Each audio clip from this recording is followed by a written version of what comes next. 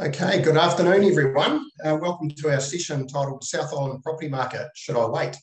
My name's Rodney King. I'm one of the owners of Loan Market Agile, which is a Christchurch-based loan market mortgage broker franchise. We've got customers scattered across the country, and we've got a team of 9 staff that have the experience and skill to help you with all of your finance needs. Now, I need to let you know that what you're going to hear today is general advice. It's not personalised advice. If you would like any further information, feel free to reach out to us so we can take into account your full financial situation. Now, we're going to put up a poll shortly. We'd appreciate you completing that. It's anonymous as to whether you are looking at buying or selling property in the coming 1 to 2 years. Now, it's my pleasure to introduce Cam Baggery to you. Cameron is one of the leading economists in New Zealand and has over 20 years experience working at Treasury, Statistics New Zealand, and has been chief economist at both National Bank and ANZ Bank. He is now an independent economist, and perhaps most importantly, he's a South Islander at heart, despite living in Wellington, and Cam grew up and studied here in the South Island.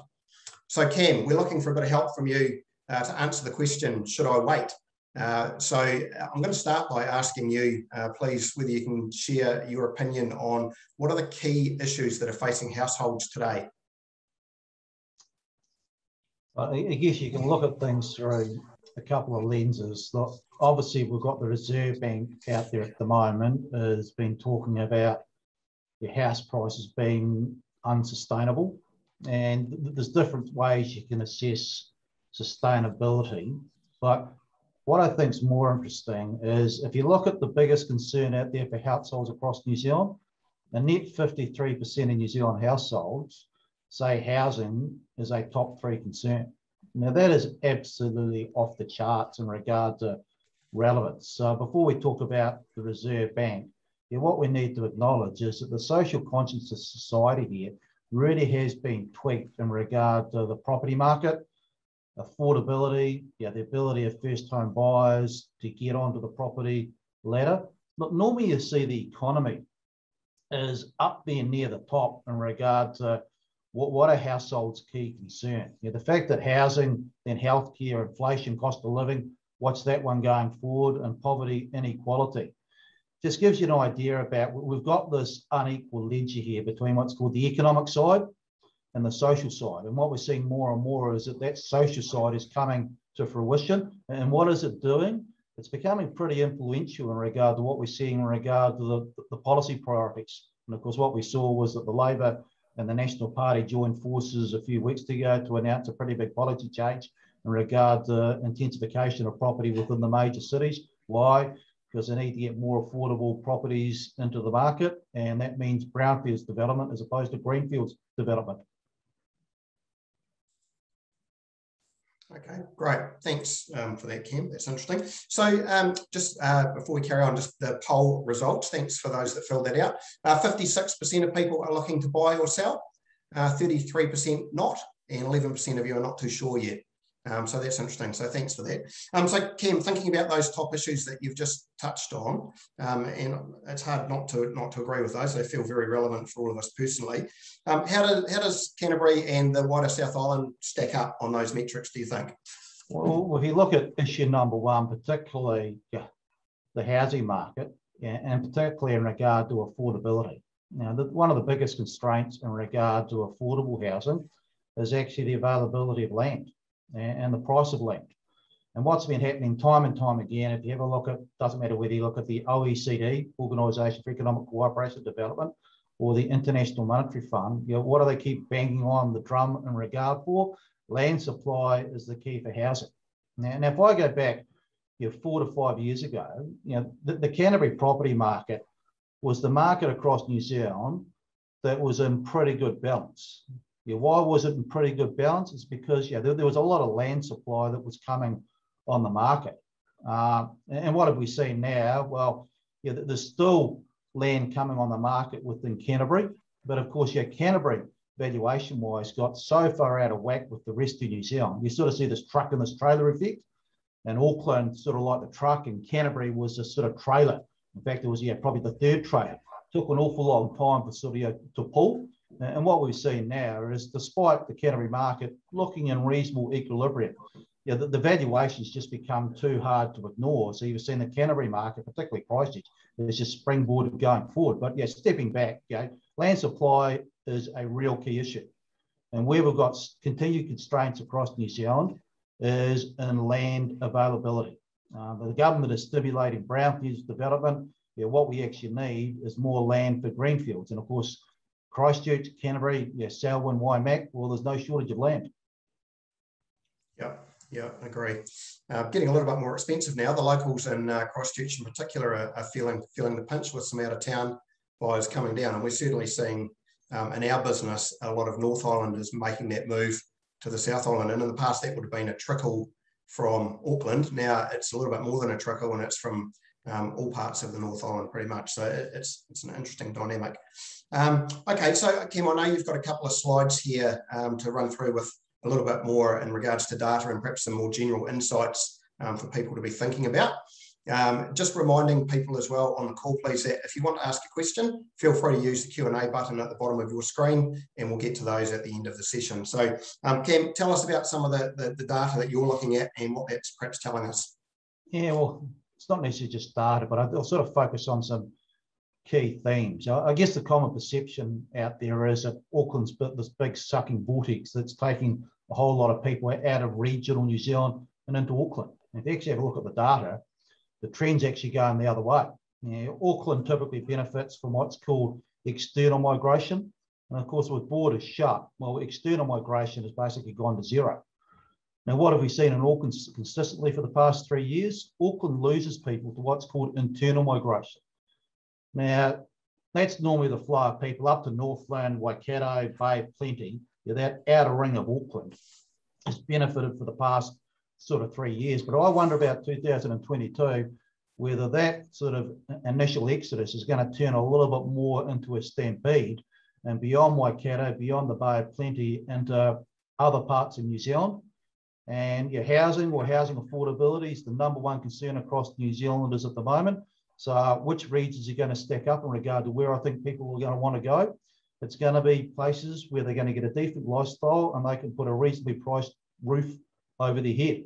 And I'll talk about down the track, but Christchurch valuation-wise, in fact, other parts of the South Island look an awful lot more attractive through valuation metrics than what we're seeing up around the Waikato, your Bay of Plenty, and particularly Auckland. But the anecdotes you're seeing on the ground, we're seeing within the hard data.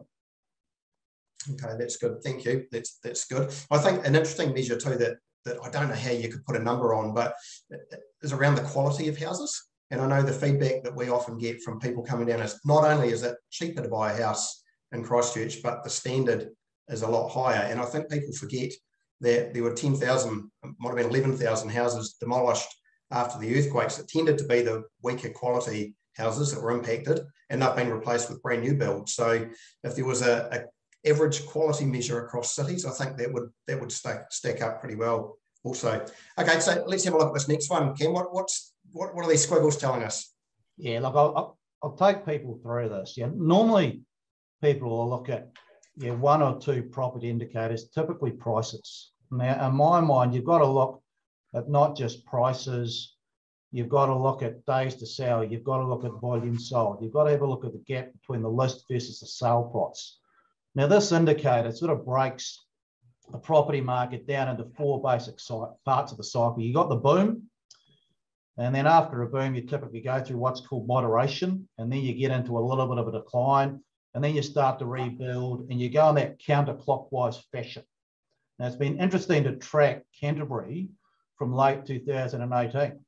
We fear over 2016, 2017, the Canterbury market wasn't doing too much. It was massively underperforming what we're seeing across New Zealand. Now, Canterbury, like most other parts of New Zealand in 2020, you hit the absolute rocket fuel and you're off to the races. Now, if I have a look at the data up to September 2021, Canterbury pretty clearly is in the boom phase. What we're seeing within most parts of New Zealand at the moment is signs that, generally speaking, most regions are moving from boom towards moderation. We're starting to see things slow up a little bit. The exception out there across New Zealand at the moment, or one of the regions, we're still seeing pretty consistent strength is actually coming through Canterbury. But that cycle indicator is just one that I track pretty well because it's pretty simple economics. Is you're going to go through different quadrants, and you've got to have a look at a whole range of different economic indicators to determine where you are within that cycle. But the property market does cycle. Okay, good. What about other parts of the country while we're talking about that, Kim? Are there any sort of hotspots where you would see greater risk, or anywhere else that's looking a little bit similar to Canterbury at the moment? Yeah, if you look at pure valuations, the likes of Taranaki probably ticks the best valuation box. If I have a look at where I'm increasingly worried about what is going to take place in the next 12 to 24 months, it's Auckland. Auckland had a net population loss in the last 12 months and building consent issued around 20,000. Now, okay, Auckland's got a housing shortage at the moment, according to the official estimates, but if you're getting a population loss and you're potentially building 20,000 houses a year, now I know there's a bigger gap now between consent versus construction because you can't get the materials. But eventually those houses are going to get erected. And I agree with the Reserve Bank that the whole fundamentals between supply and demand have turned around. Now, this does not mean that it's across the board in regard to what we're going to see across New Zealand. Building consents in the last 12 months, 46,000, 20,000 of them in Auckland. So Auckland is taking an outsized share of new building activity at a time Auckland is one of the few regions across New Zealand to actually see a net population loss. And the other places across New Zealand that typically see a population loss are places along the west coast. It just doesn't happen very often. Okay, that's interesting. Great, thank you. And so interest rates on this slide. So talk us through your expectations over the next 12, 24 months on rates. Yeah, so if I have a look at market expectations for the official cash rate, market expectations are the official cash rate is likely to go up around 2.5% in 2 years' time. So if we sort of scroll that into where the 1 year fixed rate is likely to be 2 years out, you're talking a 1 year fixed rate up around the 5%. Now, historically, 5% has been pretty low. Of course, if you sort of gobbled up a 1 year fixed rate at 2.2% 5 to 6 months ago, 5% is going to be a long way away from 2.2%. So interest rates would have that big springboard effect on the way down, but it is going to have a very constraining influence on the market over the coming 12 and 24 months. I think from memory, there's about 60% of total loans are due to get refixed in the next 12 months. And we've already seen those fixed rates that are about 50% off their lows. So it's a fundamentally different story in regard to where borrowers are going to be facing higher interest rates. For the average borrower, is that going to be too much of a concern? I think the answer is no. Debt servicing is still going to be low historically. But if you've jumped in late in the cycle and you sort of filled your boots, when an interest rate goes from say 2.2 to 4.5, it could be a bit of a wake-up call. Yeah, good points. And for what we're seeing, I mean, and you know this, Cam, as well, that the banks have been always fairly conservative when they're assessing new mortgage loans.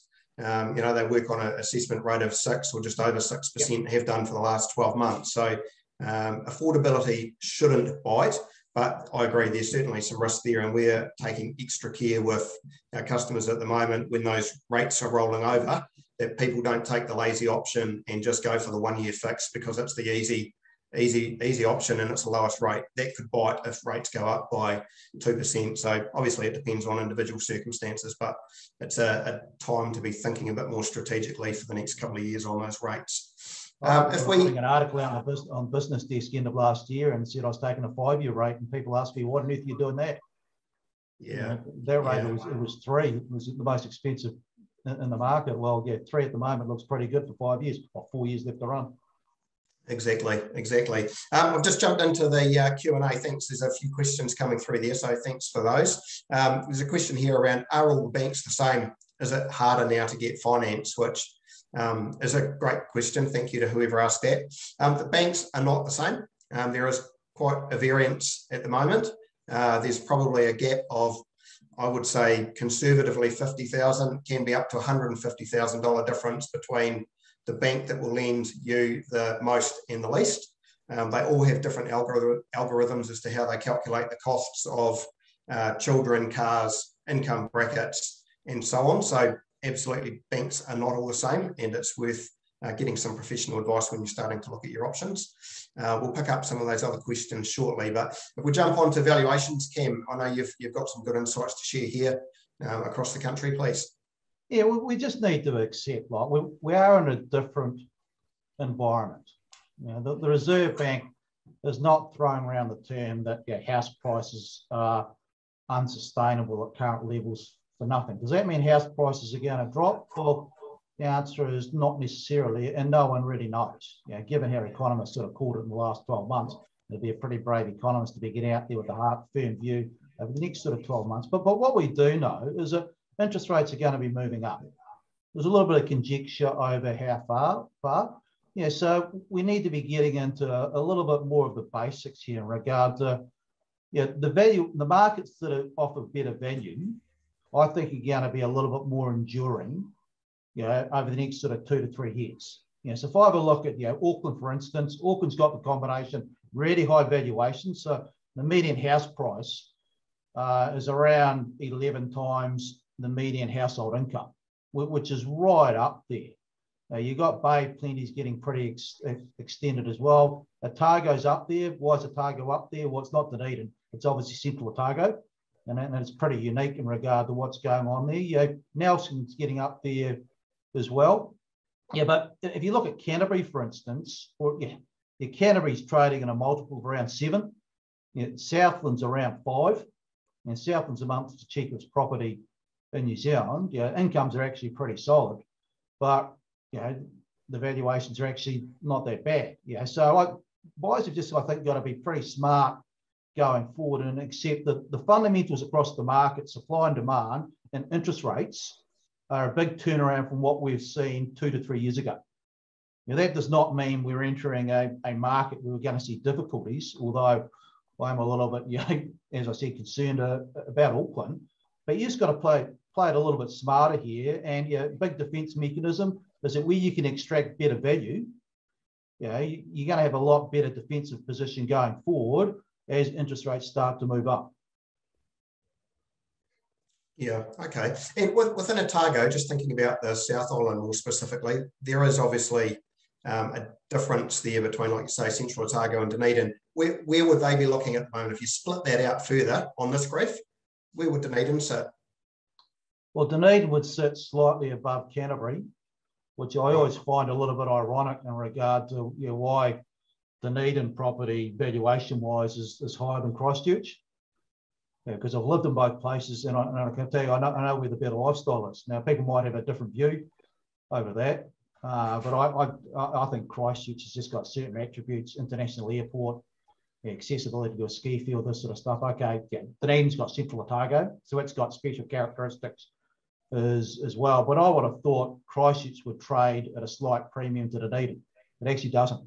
It goes the other way around. And of course, Queenstown, Wanaka is just fundamentally unique.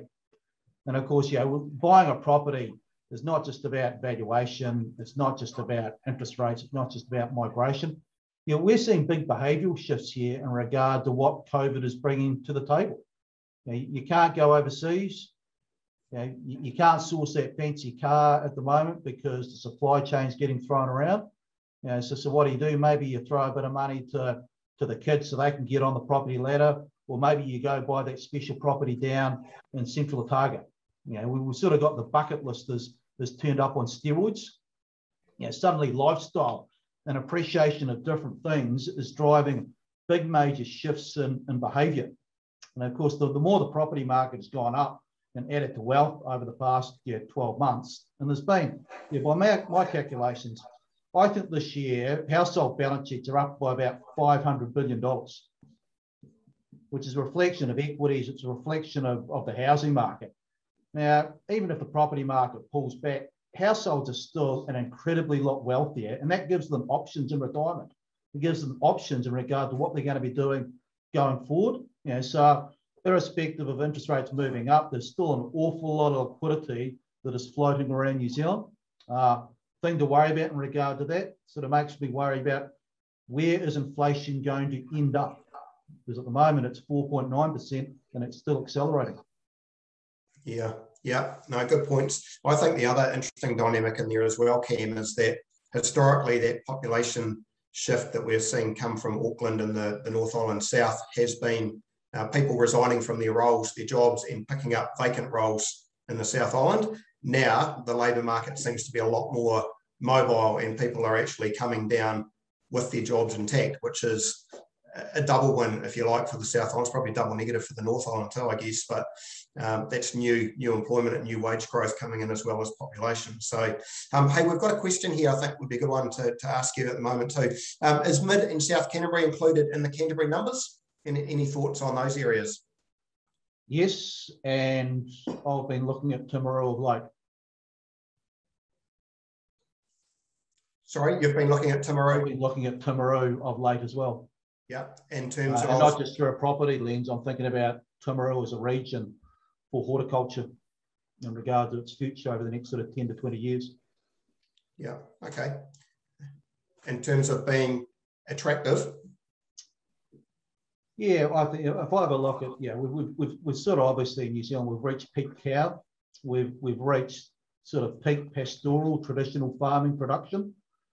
We've got to find replacements for that growth we used to get out of milking more cows. Horticulture, I think, across New Zealand has got some great potential.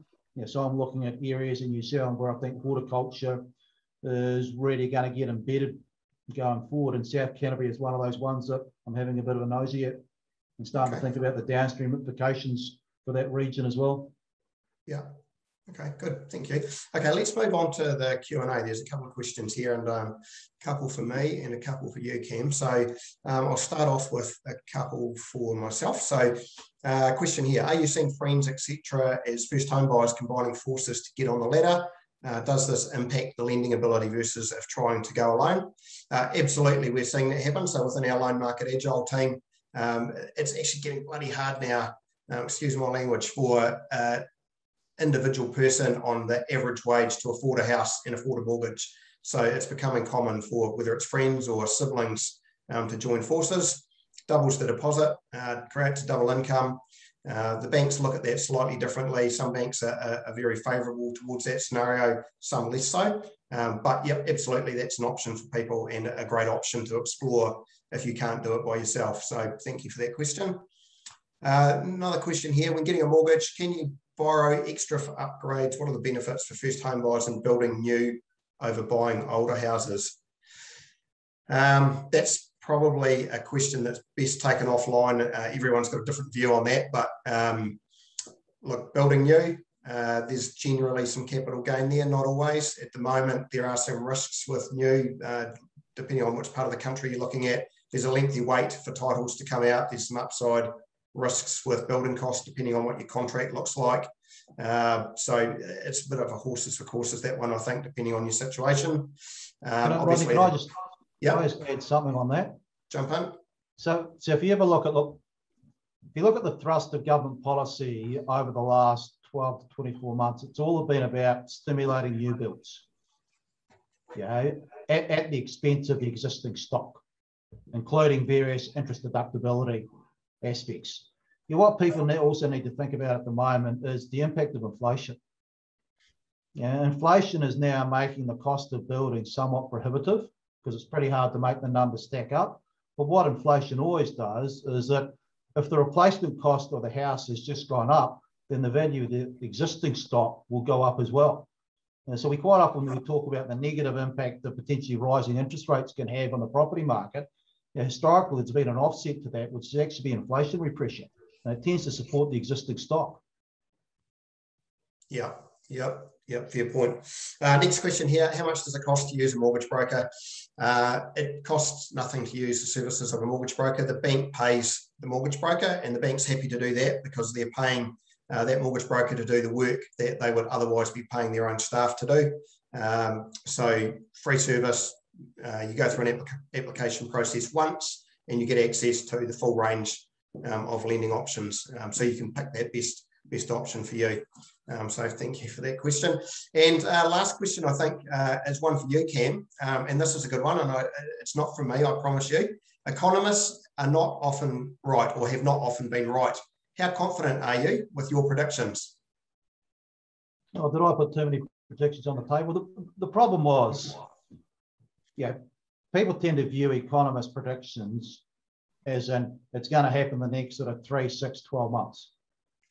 Whereas, when we sort of express views, we tend to, well, this is my view, I tend to express it much within a long-term context. So let's have a look at the moment in regard, let's say the property market. The property market historically in New Zealand has increased at 7.4% since 1991 every year on average. So it doubles every decade. If the New Zealand property market continues at that rate, which some people get out there and say, then the ratio of house prices to the median wage in New Zealand is going to go from 11 to 15. Now, if you think we've got social blowback at the moment in regard to the property market, imagine what it could be in 5 to 10 years if the historical property market performance continues. Now, it might happen, but looking at the laws of economics and looking at the way society is being prodded at the moment, that would not be my central trajectory in regard to where things are actually going to take place. So a lot of what we tend to do, or I tend to do as an economist, is that it's not sort of black and white here. It's starting to get people thinking about the balance of risks and making sure you're positioned for those balance of risks and fully informed. Yeah, great. Okay, and let's come back to the question, and then we'll wrap things up. We're right on time. So Cam, and I think we'll both answer this, and let's see if we've got a similar answer. Should I wait? What's your answer to the question? Well, there's no one size fits all. If someone's a seller, someone's a buyer on the other side. If someone's an investor, buying, well, someone's maybe exiting on the other side. So you kind of hope that there will be a reasonable transaction between the two. I guess the best way to answer that is, what am I doing myself? I'm still investing in a couple of regions around New Zealand. One of them is a very big project, and I've done a lot of due diligence on that to make sure the demand side is going to hold up. I'm staying away from Auckland for the next 2 years. At some stage, I will look at Auckland, but it'll be from the buy side, but not at the moment. Okay, well, that's a very clear answer. Thank you. And similar theme to me, I guess, answering that question, should I wait? It comes down to your own circumstances, of course, right, and what you're trying to do. But I do think about the adage that everyone will be aware of for investing in the share market, where we've all been told from a very young age that it's not about timing the market, it's about time in the market and not trying to pick those peaks and troughs.